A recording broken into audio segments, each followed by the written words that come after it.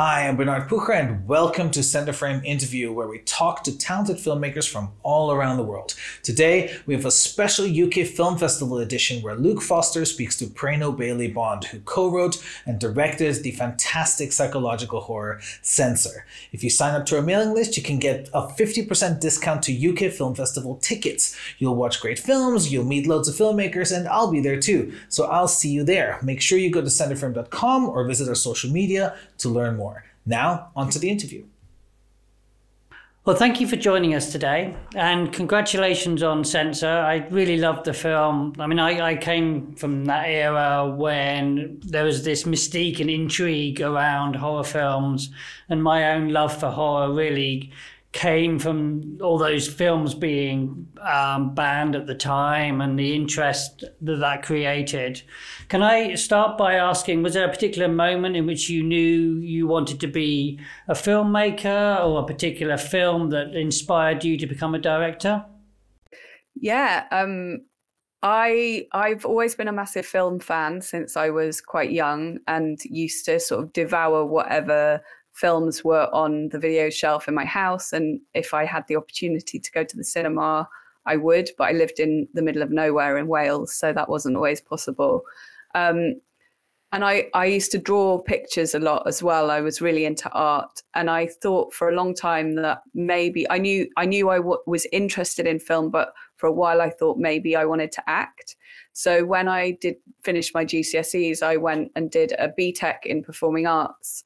And it was while I was there that I got my first opportunity to direct a play. Now, I'd been making, messing around with a DV camera with my friends at home, but this was the first time that I was directing actors, or, well, they were my classmates. But it was through that experience that I realized that I was much more interested in shaping a performance from the outside, and the experience for an audience, shaping that from the outside rather than being an actor in the midst of all of that. I also don't think I was the best actor. So I think that was something I learned on the course as well, that I was a good performer, but I wasn't necessarily able to become a different person, which is what I admire so much about actors when they transform. I mean, I was very early on. So so it was really that experience that made me think I want to be a director. But even though we were working predominantly in theatre on the course, I was really, really interested in film. And I felt that through film, I was able to control the point of view of the audience much more. And also it related back to my passion for art and for images, and the idea of using light and colour and cinematography, and also the way that I felt you could use sound in a more detailed way. All of those things really appealed to me, and it was really the craft of filmmaking and every single aspect of making a film that lured me over. And from that point onwards, I knew I wanted to be a film director. So after that, what was your next step? Did you start making short films once you realized that directing was something you wanted to do? I made a short film when I was living in Wales, so I must have been 16, 17 years old, taught myself how to edit on Premiere, and that was the short that I used to get onto a degree at London College of Printing. So I did a practical filmmaking degree there, which is where I met my cinematographer, Annika Summerson, and a number of other people that I've worked with as well, who are both directors or cinematographers or production designers. And then from there, after doing my degree, I went and I was a runner in Soho in a post-production house. And whilst working as a runner in post and in animation, and building my way up through the ranks, I was always making my own short films. So I was kind of doing the two side by side, where you're working in the industry and gaining that experience, but you're still working on your own projects, writing, getting films off the ground, building your team and your collaborators. So it was a two-pronged attack in that sense. So what would you say you learned particularly from making those short films when you came to making Censor? I think short films are really important for filmmakers, because you learn both on the practical side you know, how to logistically put a film together, working on set. You start to understand from trying things out, what works, what doesn't work. You learn so much from being an editor and being in the edit space, understanding, you know, why a certain scene might cut together, or what you might have missed on set. So there's all of that like literal experience that you get. But I think you're also building your style, what we call the voice of the director. So essentially that's the style of your filmmaking, the choices that you make. You know, you're building that visual language that you want to use in telling stories. And you're also building your team. Like I said, some directors might only use different cast and they might use different cast and crew across their projects, whereas I tend to work with similar people across my projects. I often will be, for example, on Censor, you know, my editor and my production designer I'd never worked with before, and I met them through the project, and you know, that they were brilliant collaborations. Then equally, I have people that I'd worked with across multiple short films: my cinematographer, my sound designer, my costume designer, my makeup artist, my co-writer. You know, those relationships I'd built over my short films, and you create a certain dialogue with those people, a shorthand. You build a trust, and you understand the way each other want to work. And I think that's really helpful. It's not to say that I wouldn't work with new people on future projects, of course, but I do think that's all part of growing as a filmmaker, and you know, building those teams and building your style. One of the short films you made was a film called Nasty, which was set in the world of VHS horror. So was that where the original idea for Censor came from? No, the idea for Censor came first, and I was researching Censor, thinking about this period, the Video Nasty era, and there was always a plan in my mind that I wanted to make a feature film about a film censor. But through that research, I was reading more and more tabloid press articles from the period, and so much of the fear and paranoia was around what these films were going to do to children. So I was really interested in telling a story that focused on a child, but I knew that that wasn't the feature film. And I started to think, well, if I made a short film that explored this era, it would be almost like a test ground for me to try out some of the techniques and ideas, to see if the story works, and also to use as a calling card for the feature. So they were the reasons for making Nasty, in a way. And also, obviously, because you've got something you want to say, and a creative thing you want to get out of your system.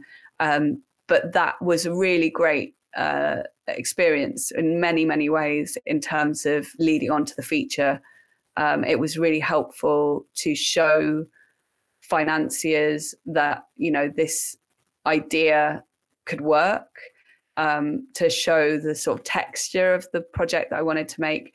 And also for me, creatively, to have tried things out that I could say, I love that, I'm going to do that in the feature. For example, some of the visual effects, you know, we shot on film with Censor, we shot 35mm, and we'd shot Nasty on 16mm. And again, you know, having those reasons, having tried that out with the short, I think really helped both the argument and, well, I guess the argument on both sides, both creatively and in terms of the reasons. So many things came off the back of that short, but it was always, Censor was always the beginning for Nasty. You wrote the scripts for Nasty and Censor with Anthony Fletcher. Can you tell us about how that partnership came about? Yeah, it was actually when I'd had the idea for Censor, and I had a couple of other ideas for feature films in my mind. And at the time, I didn't necessarily see myself as a writer. I saw myself as a director, and I wanted to find a writer to work with on my projects. So I met with Anthony and a few other people. And I remember when I met with Anthony, I really liked the fact that he was really upfront and honest about ideas. And that's what I think you need in your collaborators. You want people who are who you can trust when they say they think that something's good, that they're not just doing it to, please you, that they're being open and honest about their opinions. And that's what I really felt with Anthony. But also, obviously, I read his work and I thought his work was great. So we started working together. And actually, even though it was in sight of censor, there were other shorts that came along. So we worked on a short called Man vs. Sand first, and then we worked on The Trip, and then Nasty, and then Censor. So by the time we got to Censor, we'd worked together quite a bit. And now we're developing 2 more features together.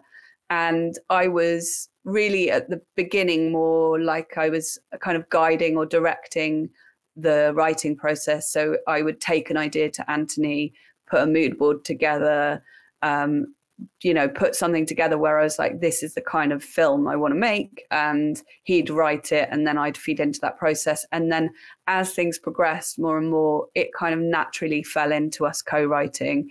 So by the time we made Censor or started writing Censor, we were really co-writing. And that's an interesting kind of thing, because I think different co-writers work differently. Like the way we work is actually Anthony lives most of the time, he's based in Uruguay. So we're on opposite sides of the world. So we use Skype.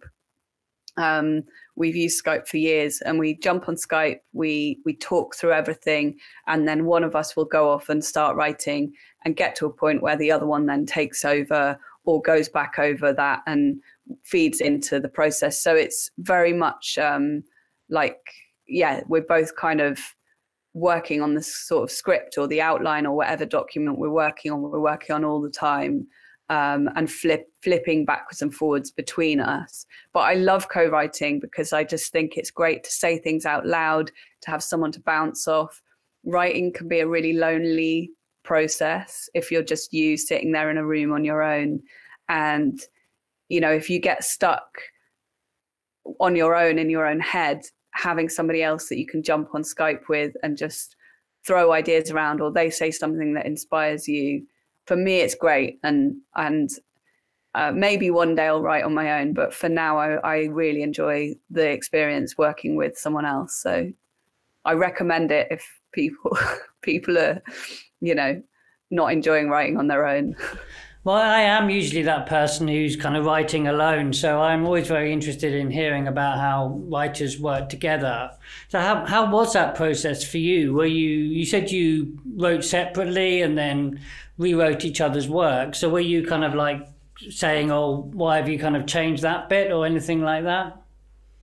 Well, Anthony is very, very easygoing, which helps. So he's not precious. I mean, obviously, if you've been working on something for ages and then someone else rips it out, then obviously you might have some feelings about that.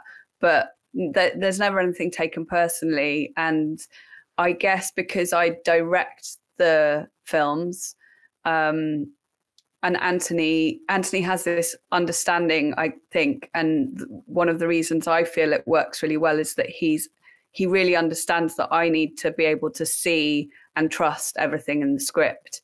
So he's often working for that for me, which is amazing. And I realize how lucky I am to have found such a brilliant collaborator in him.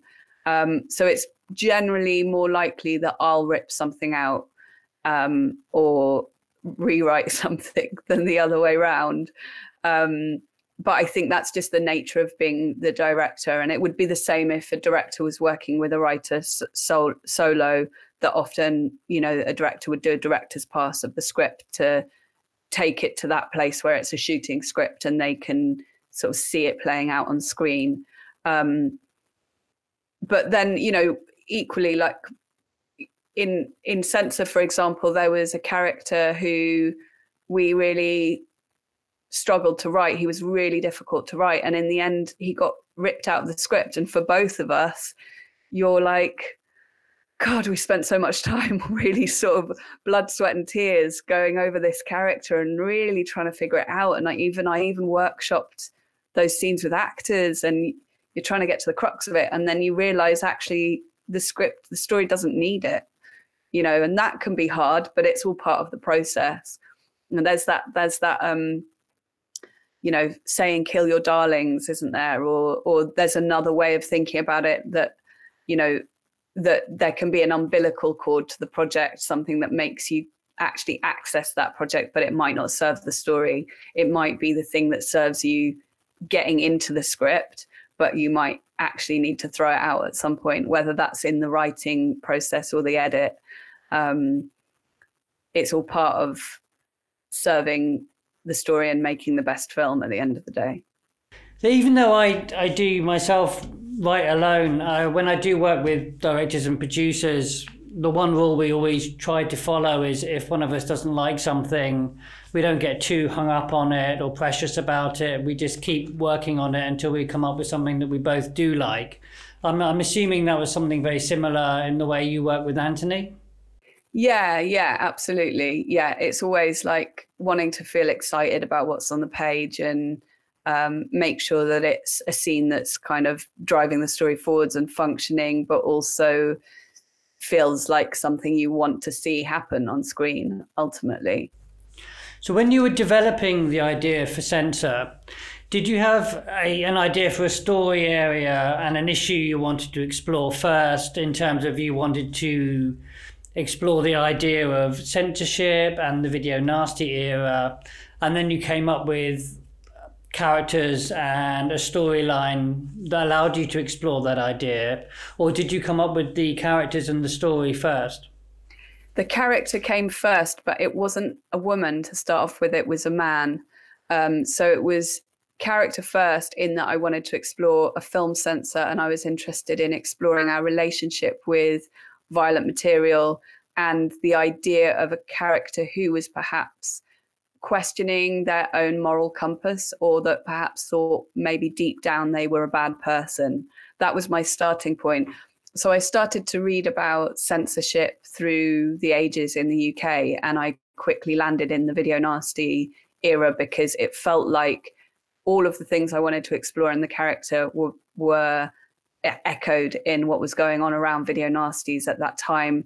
This idea that VHS horror was going to turn society into monsters, and the social hysteria and moral panic around video nasties. But then also you've got this really rich political backdrop where, you know, art is being used as a scapegoat for politics and what the government's doing. And so it was a no-brainer from that perspective. And then you've got the added bonus of, I absolutely love these films from this era. I'm a child of the 80s. I grew up on a diet of VHS. So you've got those elements that are really exciting to explore as well. And for me, it felt like that period, it's such a key or interesting, rich time in UK history and in the UK's relationship with horror. It's a really influential period of horror films. Most of these banned films, or many of these banned films, have been remade now. The remakes obviously aren't as good, but so it was really character, then place and period, and then there were questions that Anthony and I would kind of be grappling with. I always knew I wanted to explore both self-censorship and censorship in film. And I knew that I wanted to find a part, like a memory or a moment in the character's childhood that they couldn't access, that her brain had censored on her behalf. So there were kind of key things that I was trying to find in the story. And then it was really a process of writing and exploring, where you try something out and you're like, that's fine, but it's not it. And then you land on the thing that really you like, yeah, that's it. It really clicks. And so things like her sister having disappeared when she was a child, early on in the very, very early drafts, the sister was actually an adult and she was an actress, and she'd gone on set and lost contact with the main character. And it was through ideas, research, writing that I thought, actually, maybe this is the memory that she's, you know, you're trying to find that memory. Maybe it's a memory and she can't remember the day that her sister disappeared. So it didn't all come in one go. It was really a slow process, and connecting the dots and understanding the themes and what you want to be exploring, what excites you, and then figuring out the connective tissue between those themes. That was really the process. Now I can look back and think that was really exciting and it all makes sense. But obviously the reality of being in that process is you feel like you're blindfolded and grappling for something to hold on to. But I think going through that more and more is great, because you start to realize that's just all part of writing. And you can relax into it a little bit, as much as you can into writing anyway. So with character creation, a lot of textbooks and screenwriting courses tell you have to do these huge elongated character profiles and backstories before you start working on the script. But some writers prefer just to discover the characters as they're going and through the process of writing the screenplay. So with the character of Enid, who I did think was a very interesting and complex character, did you discover her more just as you were working on the script? Yeah, I think obviously, I mean, not obviously, but I came up with the idea for the film quite a long time before we started writing it, because I made Nasty in between as well. So we were thinking about her. She wasn't called Enid then. I think she was called Linda at that point. We were thinking about her for a long time, and through that, she starts to form.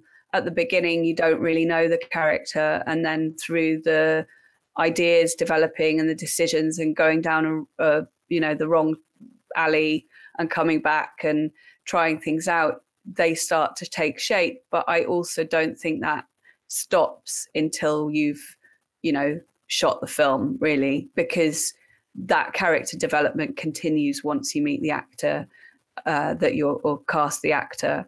And then the work with the actor is, I always think that casting is like choosing that version of the character. Every actor is going to bring a different version, and it's about deciding which version you feel is right for the story.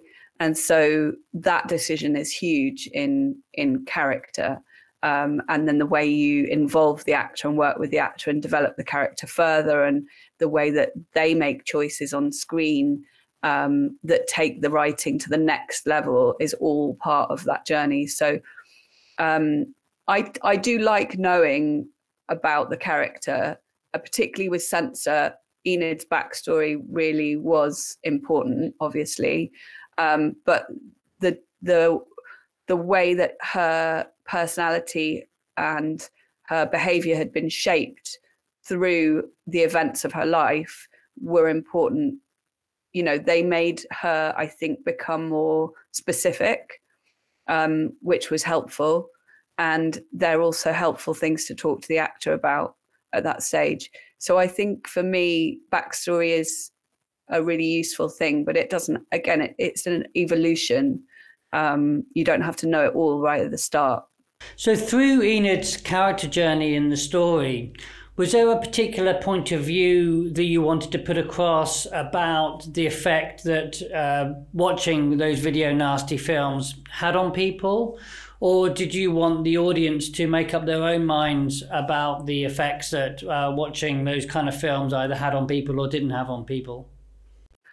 I think I was more interested in the writing process in social hysteria and exploring that aspect of it, because I don't believe that censorship is a healthy thing, and I think that is there in the film. If you look, what Enid is self-censored and she works as a film censor, and I don't want to give away too much in case people haven't seen the film, but I don't think either of those things turn out particularly well for her. So the attitude towards censorship is very present in the film, but it's not stated in this very obvious, overt way. It's not like a black and white kind of, I'm going to give you all the answers at the end sort of film. And I was really interested in the moral hysteria that can come off the back of something like that, and how that is potentially more damaging than the films themselves, because it was during the period. And so, you know, you're trying to, in a way, Enid, the character, became like, it's like she encapsulated moral hysteria, social hysteria, moral panic. She kind of ended up encapsulating so much of the era in who she was, even right down to like the theme of blame and responsibility, which was going around at that period. You know, who's to blame for the bad things that happen in the world?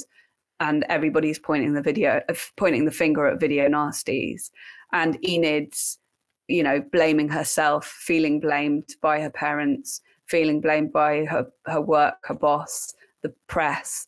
You know, so you're trying to identify those things and channel them into the character.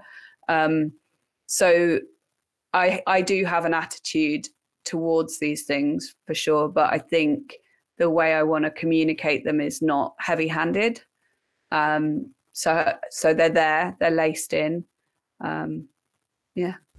Well, the thing I remember most about that era and growing up in the whole kind of time of video nasties and all these films being banned was actually how kind of intriguing and cool the censorship made horror films. I mean, I remember my best friend at college had a bootleg copy of The Evil Dead that was like a copy of a copy of a copy and was almost unwatchable. And, you know, I remember going to see The Exorcist at a cinema in Notting Hill while it was still banned because of the licensing laws. They were able to show it, and just going in the middle of the night to kind of watch a banned movie at the cinema was this really exciting experience.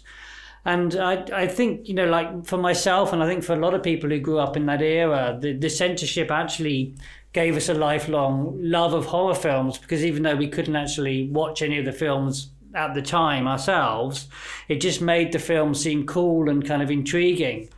So do you think the censorship had the opposite effect to what was intended? Is it actually made people want to watch the films rather than not seeing them? Yeah, I do. I love the idea that that the banned list became a holy grail for the horror fan. You know, it was like, don't watch this film, it's going to deprave and corrupt you. And the horror fan goes, oh my God, that sounds amazing, I want to watch that. So in so many ways, many of these films, which were so random in terms of what was put on this list, they're all so different. You've got something like Texas Chainsaw Massacre, and then you've got something like Gestapo's Last Orgy, or is it, you know, and then you've got, you know, The Witch Who Came from the Sea. They're so different. And I don't think a lot of these films would have been remembered if they hadn't have been banned. So it was brilliant advertising for these films. I think, yeah, they did a huge favor in that sense for raising, you know, the profile of some of these movies. Frozen Scream, for example, was wrapped up in the video nasty list. It's one of my favorite bad films. Like it's bad, you know, it's like really brilliantly clunky filmmaking, but I love it. I've probably watched it about 8 or 9 times. I'd never know about that film if it wasn't on the video nasties list. So yeah, and what more do you want when you're a kid than to be told not to do something and then you really want to do it? So backfired. And with so many of these films available to watch now, I wanted to ask about how much research you and Anthony did, because I guess the question with research is really how much to do, because you need to do a certain amount in order for your story to feel authentic. But if you start doing too much research, then it can start to seem like procrastination and you're just kind of watching movies or researching when really you should be getting on with working on the script. So how much research did you and Anthony do? And at what point did you know that you had done enough and you needed to start writing? We did some really fun research for this, actually. Quite early on, we went to the BBFC. I managed to get hold of an examiner, a censor who worked, well, now they're called compliance officers, but let's call them censors for ease.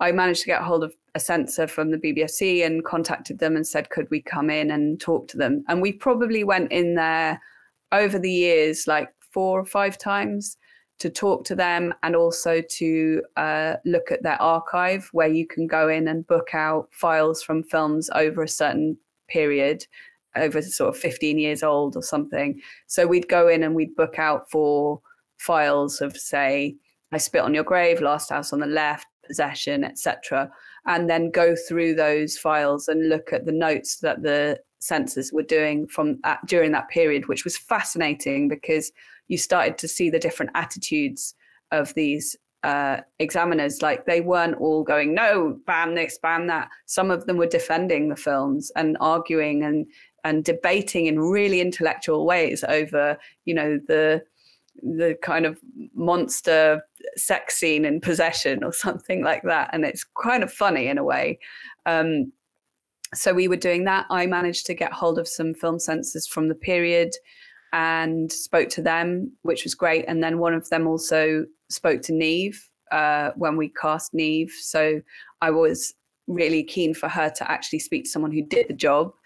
And then other research was reading about ambiguous loss and listening to first-person accounts of people who had lost and never found their family members, which was heartbreaking, and really fed into, again, you start to see connections between themes, because I started to think about how when you lose somebody and you don't know what happened to them, your imagination takes over. You start to imagine where they might be, what could have happened, are they dead, are they alive, and the exhaustion of that, but also the way that that connected to the themes of fiction and reality that I wanted to explore in the film, like the way that, for example, Enid's imagination of filling the gap of the loss of her memory, of not knowing where her sister is, actually fuels her reality, because it shifts her behavior in reality and shifts her actions. And so that relationship, I'd start to see connections in those themes. And then obviously watching the video nasties, which is fun when you call it work, rewatching and watching the ones I hadn't seen, and reading a lot of books about the period, you know, Seduction of the Gullible, books on Argento's work, watching interviews with directors, and looking at the tabloid articles from the period. I mean, to be honest, it was like the most fun research ever. I really enjoyed it. Knowing when to stop is a tricky one. In hindsight, I don't feel like I ever overdid the research, and all of it feels like it fed into, when you come to make the film and you're talking to actors, you're talking to your crew, that you've got all of that, you know, that you can share with them. Nothing felt like a waste, but I think it's making sure that it's not eating into the time where you should be writing. So perhaps it's about allocating a certain amount of time to research in your day or in your week, or however you want to do it, so that you don't end up using it as a way to feel like you're doing work when you're not actually getting work done. And when it came to the writing, what was the hardest scene for you and Anthony to write? The hardest scenes to write were the scenes with the character that we cut from the film. And I think that it was because he was a character that in some ways there was exposition in his scenes. The film is very much, you know, you're in Enid's perspective, you're in her head. And perhaps there was a fear because Enid doesn't communicate openly. She doesn't say anything out loud. She doesn't have her best friend that she goes and tells what she's thinking. She doesn't have a therapist that she goes and talks to. That perhaps that character was almost like a crutch of worrying that we needed somebody who would vocalize her past, vocalize what was happening. And so those scenes ended up being more expositional in a way. And then through making the film, we realized that we didn't need that crutch, you know, and actually that became a distraction. So it was interesting now in hindsight that there was a reason why they were the hardest scenes to write, and that's because they were expositional and because we didn't really need them. But you don't know that at the time. So you shot those scenes and took them out in the edit? Yeah, we were working in the edit, and there was just something, we were like, there's too much going on. And one day I just thought, the actor who played the role was brilliant. There was nothing wrong with the scenes. But then when it came to, I said, let's just try taking him out. And we took him out, and it was like, we don't need anybody else to be getting us into her head. She's doing that. We're doing that with the filmmaking and the performance already. And so it meant we were somehow more in her head without somebody else directing us to that, funnily enough. And can I ask what the budget and the shooting schedule for the film were? Yeah, so the budget was around 1.6 million. That came from the BFI Film Fort and Film Cymru Wales, and some tax credit schemes that my producer would know about. And the shooting schedule was, we did a 5-week shoot, and we had 5 weeks prep. And were there any particular challenges you faced shooting to that budget and on that schedule? Yeah, I mean, the first challenge is that it's a period film. So the budget is, I think a budget on any first feature, I think, in the UK, I know people who have shot their first features on much less and much more money than we made, but it's all relative. It's all relative to how many locations you have, what are you trying to achieve on camera, how many casts do you have. And we had quite a lot of locations. We had a lot of cast. We were shooting a period film. From very early on, I told my producer that I wanted to shoot on film. And she was very supportive and understood the value and the reasons behind behind us making that decision.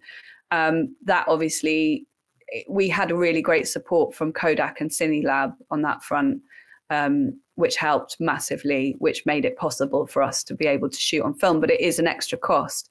And then on set, you are, as a director, you're obviously then limited by how much stock you have. So you can't just, time is against you as well, but you can't go for take after take after take. Every take costs some more money because it's more stock. So there were big challenges in terms of the budget, and then on a practical level in terms of the shoot. We were working in multiple locations, so you've got unit moves obviously that slow you down, and then we had lots of night shoots, and we had lots of night shoots in a forest. So obviously, if you don't have a huge budget, you can't afford tons of crew, but you need to light a forest, and you need generators and that kind of thing. So I know that was, for my cinematographer, it's not a huge challenge for a cinematographer to shoot in a forest, but when you're doing it on not much money and you need light, and lights cost money, it becomes a challenge. And then there's the practical challenge of like rain and mud, which are your enemy when you're shooting. We had a lot of rain and a lot of mud. So I don't think my DOP ever wants to shoot in a forest ever again after that experience, but she did an amazing job. So, yeah. And were there any scenes that you didn't get to shoot, or that you didn't have the time to film exactly as you ideally would have liked to?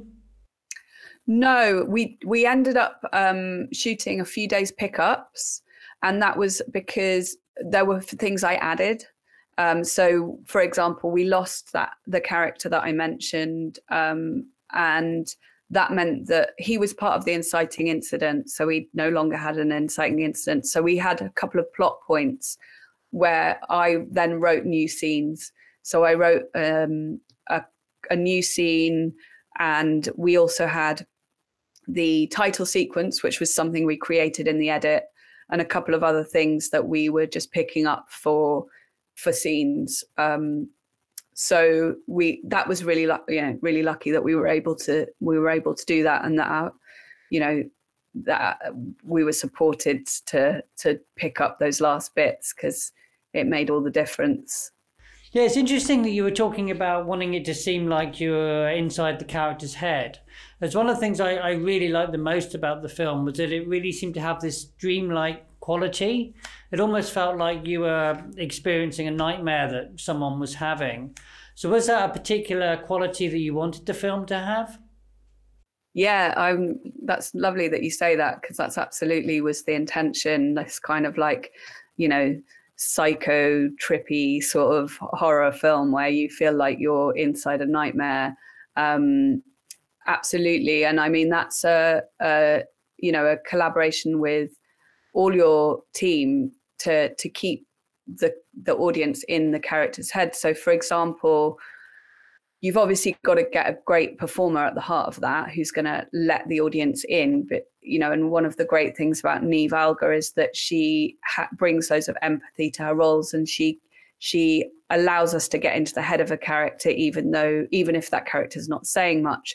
But then when you come to the edit, a lot of the guiding, you know, if you're watching someone think, what you cut to next is going to help the audience access that character's thoughts. So, for example, the memories, the flashbacks of Enid and her sister in the forest, that was a longer memory that when we came to the edit, me and my editor, we decided to try breaking that memory up, because we realized Enid can't remember everything. So it feels like it needs to be more fractured. And where we peppered that in was a way to guide the audience in terms of what Enid's thinking about at that point. So there's a scene where she's given some information at work about a film that may have caused a copycat killing. And we use those memories to guide the audience to understand that she's thinking in that moment about her sister rather than thinking about what her boss is saying.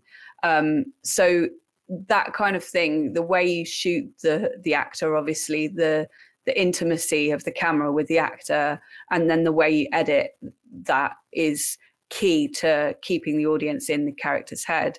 But then also you might have the sound and the music is really key to that as well, in terms of particularly that kind of trippy, weird, surreal element. So some of the techniques that the sound designer and the composer were using were with that in mind. So for example, we used something called a transducer, which is where you can process sound through an object. So the sound team took, for example, all the dialogue from the dream sequences and the later scenes, and they put the sound through a piano wire sculpture, which was this 50-foot piano wire, and then used a contact mic to record that back. And what it does is create this really surreal soundscape. So then we'd mix that into the more normal, traditional sounding dialogue. So you've got this really surreal, dreamlike sound space underneath the normal sound. And again, with the music, you know, Emily, the composer, Emily Lebanese-Farouche, she used her voice a lot and she processed that in very specific ways. And then it's about how you introduce certain synth sounds and the way that we then mixed those sounds and merged the music with the sound design. All of those things really, really add to that surreal journey for the audience. And did you storyboard every scene? I shot list. I tend to storyboard scenes that I either think would be useful because there's lots of action or a stunt, but based on my budgets in my life, I've never had the budget to storyboard and tend to not have the time to do the storyboard for the whole film myself. So I use shot lists and floor plans to prep. I do think storyboards are really helpful though. So in future, I'd love to use them more, but it's just not been possible all the time for maybe one day I'll afford a storyboard artist. And what would you say was the hardest scene to shoot? My God, that's a good question. I think the scene the scene, I'm not sure if it's that there were scenes that I definitely was thinking about more in the run up to them, that I was more anxious about.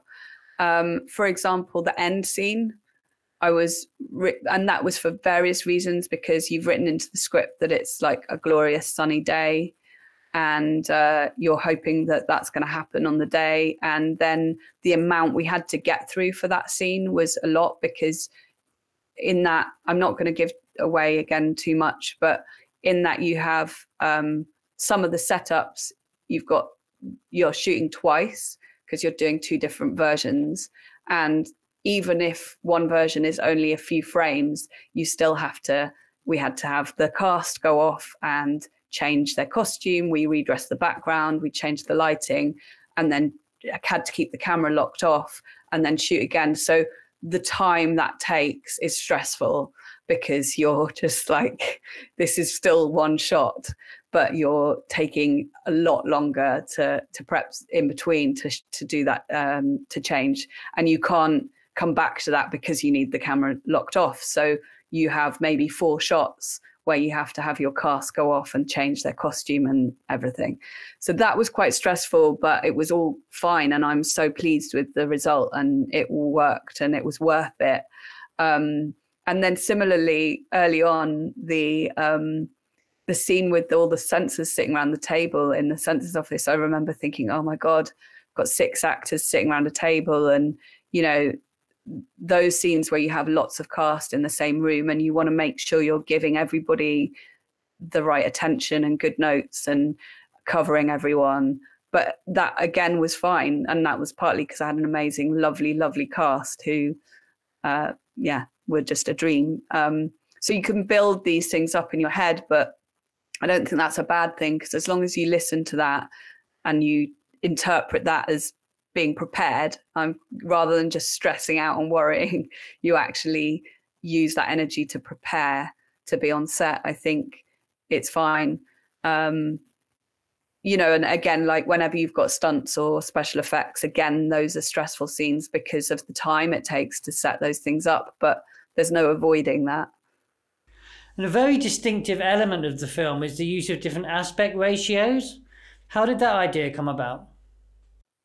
Yeah, it was an idea that was born in Nasty, and it was about me wanting to shift from reality into fiction in a way.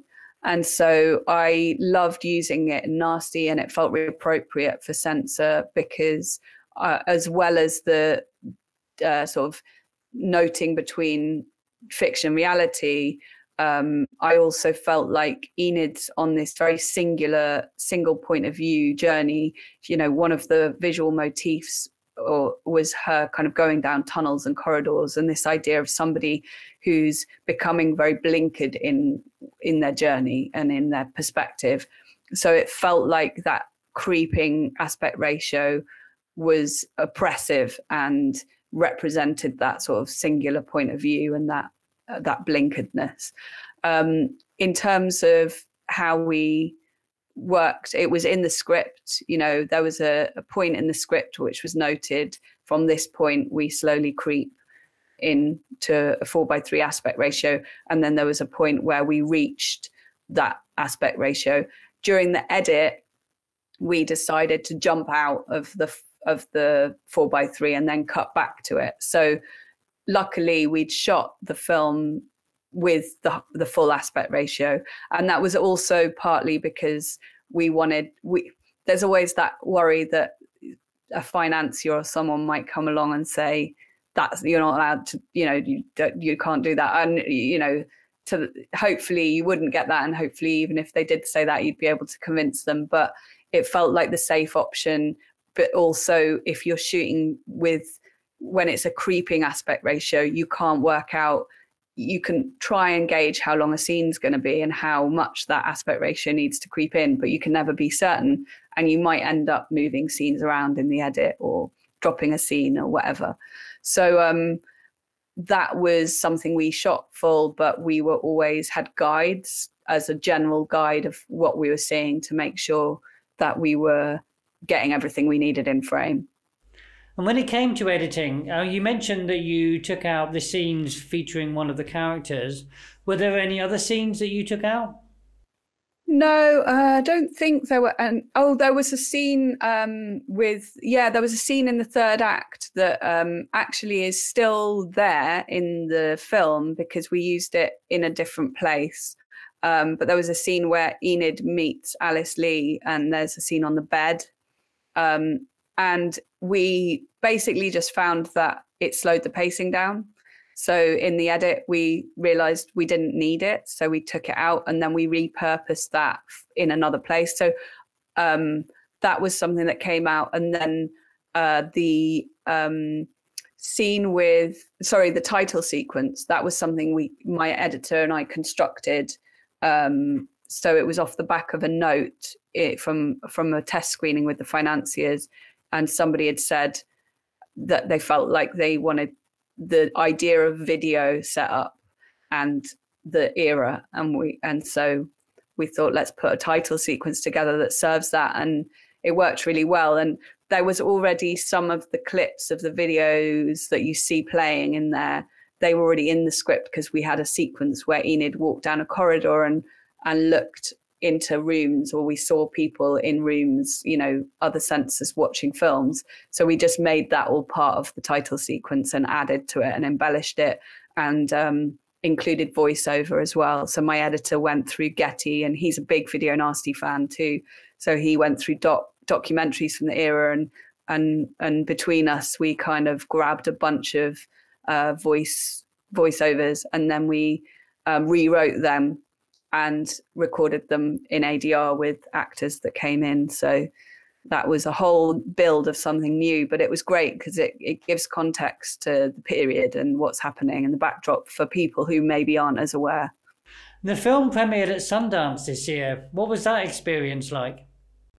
Different to what it would have been like if we weren't in the middle of a pandemic, because it was a remote Sundance. So it was amazing. But I had to keep trying to stop myself thinking about what it could have been if we'd have been able to go, and that amazing experience. But Sundance I didn't know how key and important that would be for me when we got that invite. I mean, obviously it's amazing to get into Sundance and be invited, but the interest in the film from the US and how that's opened things up for me kind of more internationally has been really, really exciting. But the event itself, it actually was great because that weekend everybody was just sitting in their living rooms, and I was really worried that we weren't gonna find out what people thought, because you don't have that interaction with the audience. You want to sit in a room and hear people reacting and speak to them afterwards. But people were really all over social media with their very positive responses. And I just engaged with people online instead, and that was amazing. And I think because it was remote, we ended up getting a lot more eyes on the film off the back of Sundance. So in a weird way, I think there were a lot of positives to take from how it played out. But obviously, I would have loved to have actually gone to the world premiere of my debut feature, but there were other things at play in the world. So, finally, can you tell us what you're working on next? Yeah, I'm working on a few features, developing a number of films. But the one film that has been announced is an adaptation of a short story called Things We Lost in the Fire, which is by an Argentinian author called Mariana Enriquez. And I'm partnering with a really brilliant producer called Rodrigo Texera on that, who has been involved in amazing films like Call Me By Your Name and The Lighthouse and Francis Hart, and has worked with amazing directors. So it's a real pleasure to be working with him. So Anthony Fletcher, who I co-wrote Censor with, me and him are, starting to write that and adapt that. So yeah, that and some other projects that I can't talk about yet. Well, congratulations on Sundance and on Censor, and thank you for joining us today. Thank you. It's a pleasure. Thank you so much for watching this episode of CenterFrame Interview. Be sure to watch Prano Bailey-Bond's film Censor on the big screen at the UK Film Festival. You can get a 50% discount if you sign up to our mailing list and enter our promo code when you buy the tickets. Visit our social media to learn more, and to get the latest updates, visit centerframe.com.